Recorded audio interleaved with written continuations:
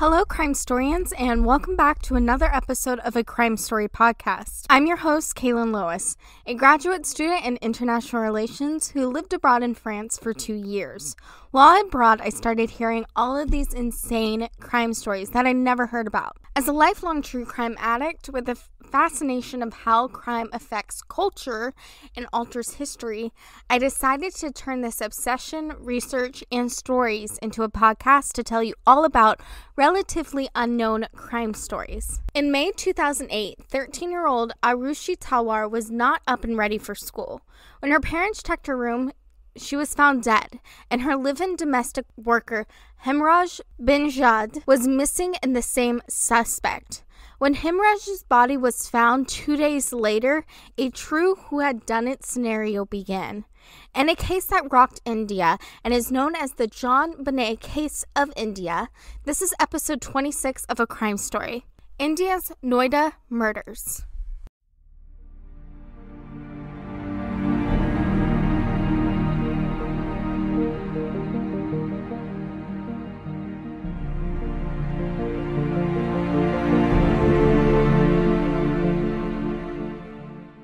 In the year 2019, I was fortunate enough to spend 6 weeks in India near Chennai for an internship.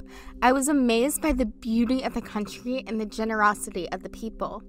India attained independence from the British Crown on August 15, 1947, and became a sovereign democratic republic on January 26, 1950. The Constitution of India provides for a quasi-federal system of government. India has a high crime rate and is rated second in the world for murder.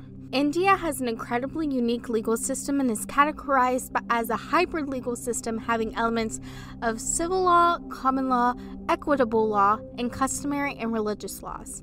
The main sources of law in India are the Constitution, statutes, customary law, and judicial decisions. Now, the crime story. Aarushi Talwar was born May 24, 1994, and was a 13-year-old student at the Delhi Public School. Her parents were both dentists, Dr. Rajesh Talwar and Dr. Nupur Talwar. All lived in an apartment together in Noida, India. Hemraj Benjade, better known as Hemraj, was 45 years old, and the Talwar's family lived in domestic help and cook. Hemraj was originally from Nepal. On May 15th, it was the second to last day of school, and Aarushi was picked up from her school around 1:30 p.m. Her mother returned home from work around 7:30 p.m., and her father came home via his driver around 9:30 p.m. The driver then gave the keys to Hemraj, who made dinner for the family that night. After dinner, Aarushi's parents decided to give her an early birthday gift of a digital camera. They tested out the camera for a bit and then left Aarushi's room around 10:10 p.m. Her mom later came back into the room to switch on a internet router, and Aarushi was reading. Aarushi's father then answered some phone calls and sent an email. The last time the internet router was used was at 11:41 p.m. The murders were thought to have happened between midnight and 1 o'clock a.m., according to postpartum reports. At 6:01 a.m. on May 16th, the doorbell rang. Housemaid Barty was usually let inside by Hemraj, but he was strangely missing in action.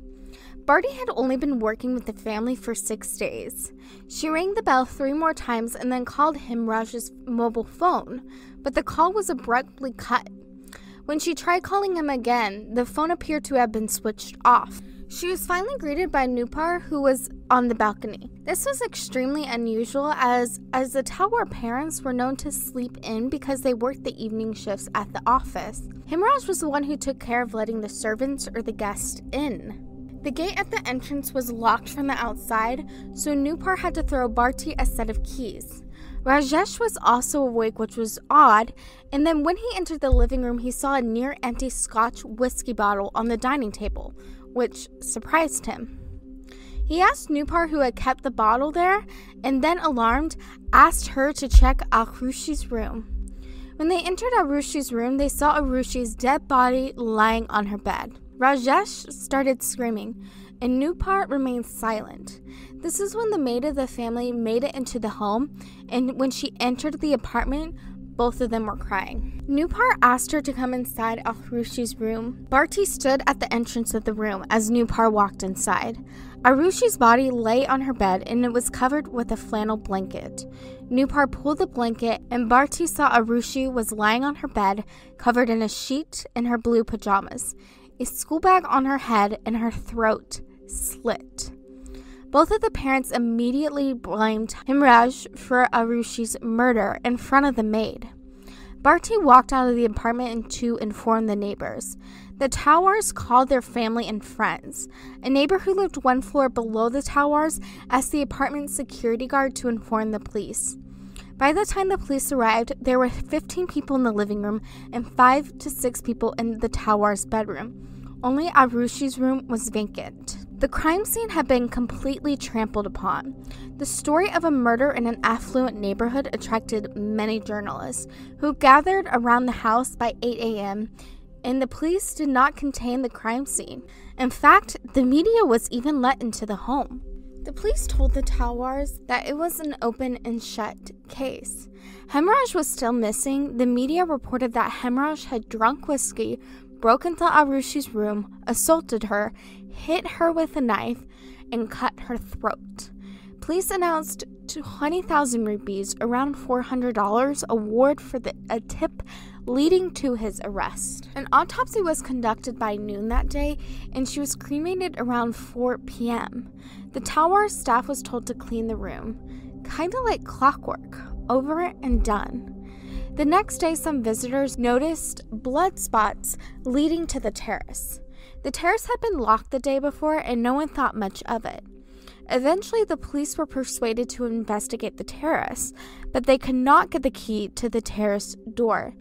The policeman later testified that when he asked Rajesh for the terrace key, he went into the house and did not come out for a long time. They left the matter alone until the next day when a retired police officer broke the door to gain access. As the group entered the terrace, they saw bloody drag marks. A body in an advanced stage of decompensation was discovered lying in a pool of blood at about 10:30 a.m. No one could identify the body, and Rajesh and Nupar were recalled to return home as they were on their way to lay Aarushi's ashes. Later, the body was identified as Hemraj, who also had a slit throat and blunt force trauma to the head. It was estimated that 90% of evidence was lost due to police mismanagement. All the police really had to go on was the bodies.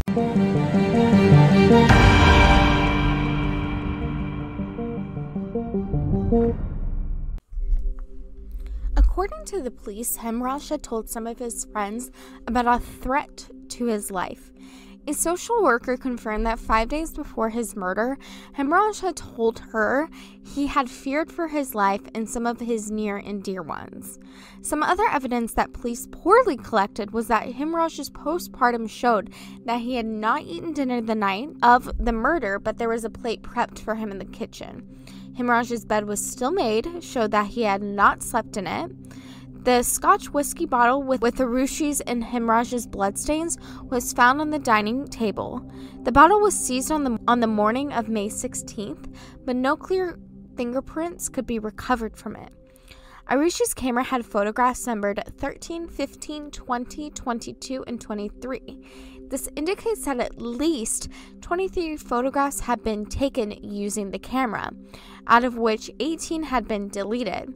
The CBI, which is kind of like the American FBI, considered the possibility of the photographs having been deleted by someone other than Aarushi.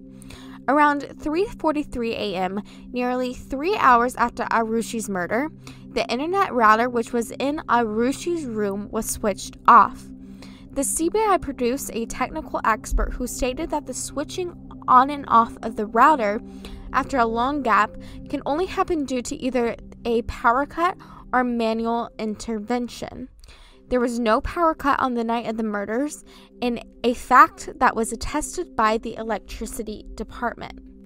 So, who killed Aarushi and Hemraj? One person who came to light was the old domestic worker Vishnu Sharma.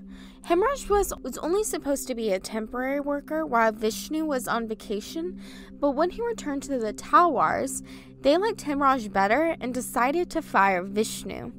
The police suspected that an angry Vishnu might have killed Hemraj for stealing his job. Aarushi might have been killed for being a witness. Vishnu was taken into custody along with former servants of the Talwars. However, the police were unable to find any evidence that connected him to the murders. It was confirmed that he was in Nepal on the day of the murders. On May 21st, a clear suspect came into play: Mr. and Mrs. Talwar. There were no signs of forced entry. Arushi's bed was only 8 feet from her parents. How could they not hear what was happening to Aarushi? On the morning of May 16th, Rajesh asked the police to stop wasting time in his house and pursue Hemraj instead. He even offered to cover the cost of the police's visit to Hemraj's native village in Nepal. Rajesh ignored the police request for the key to the terrace door, an attempt that could have been made to hide Hemraj's body, and when it was discovered, he couldn't identify it. The family cremated Aarushi the very day of her murder in a hasty manner, and a friend of the family asked the medical examiner to remove any mention of sexual assault from the post-mortem report. According to the police, Hemraj knew about an extramarital affair that Rajesh was having, and after dinner on the night of May 15th, Rajesh brought Hemraj out to the balcony to discuss the issue and ended up murdering him, and somehow Aarushi saw the murder, so Rajesh had to kill her because dead people don't talk. On May 23rd, Rajesh and Nupar were taken to the police lines area, where they were split up. Nupar was put in a room with her cousin and a woman constable, while Rajesh was arrested and taken to a local magistrate. Rajesh was then taken to Dashnad jail and later claimed that he was not allowed to make any phone calls. The police threatened him into signing a confession on his way to jail. Rajesh claimed that he was being framed by the police to cover up their own botched-up investigation. The case was transferred to the Central Bureau of Investigations on May 31st at the request of Arushi's parents. According to the Talwars, the idea that Aarushi and Hemraj were having a relationship and that Rajesh's extramarital affair was planted by Krishna Tadrahi, an assistant at the Talwars dental clinic. Rajesh said that 2 days before the murders, he had reprimanded Krishna for making an incorrect dental cast. On June 7th, Krishna was detained on suspicion. He was arrested on June 13th.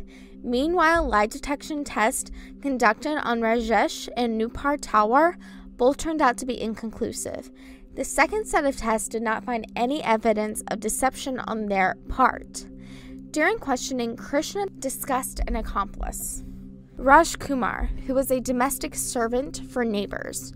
On June 27th, Raj Kumar was arrested on suspicion. And on June 30th, 2008, Vijay Mandel, another friend of Krishna, was reported as a suspect in the media. Vijay was a driver and domestic help for the Talwars' neighbor and was arrested on July 11th. During a press conference on July 11, 2008, the police stated that the case was still unsolved.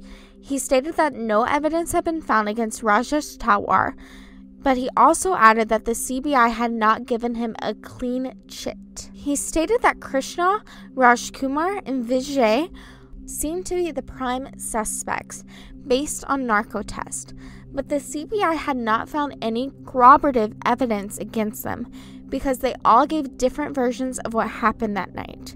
Rajesh Talwar was released later for lack of evidence, having spent 50 days in prison. The 3 other suspects were arrested, but drug-induced confessions were not enough to charge them. On top of that, all 3 men had strong alibis. The 3 men were released from jail in September after the police could not find any solid evidence against them. In September 2009, a new CBI team took hold of the investigation, and in December 2010, they named Rajesh Talwar as the main suspect. In January 2011, the Talwars filed a petition protesting against the CBI's attempt to close the case, and their petition was rejected.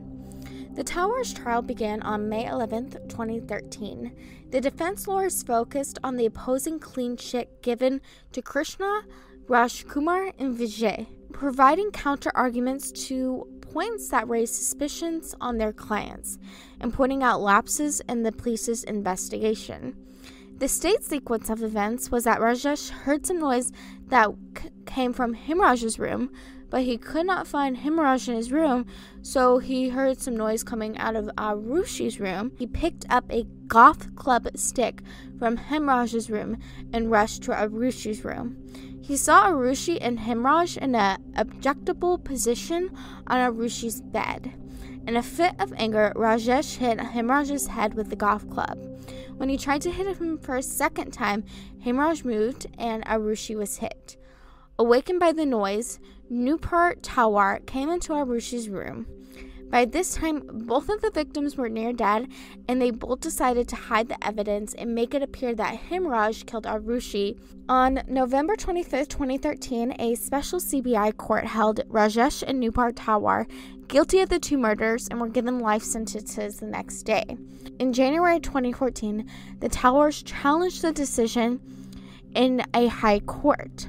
On October 12, 2017, the High Court acquitted the Talwars of all charges, stating that the evidence presented by the CBI against the Talwars was not satisfied beyond a reasonable doubt, and therefore they must be given the benefit of the doubt instead of being convicted based solely on suspicion. Today, no one has been convicted of the double homicide. This completes the 26th episode of A Crime Story. What do you think of today's story? Do you think the parents are guilty or someone else?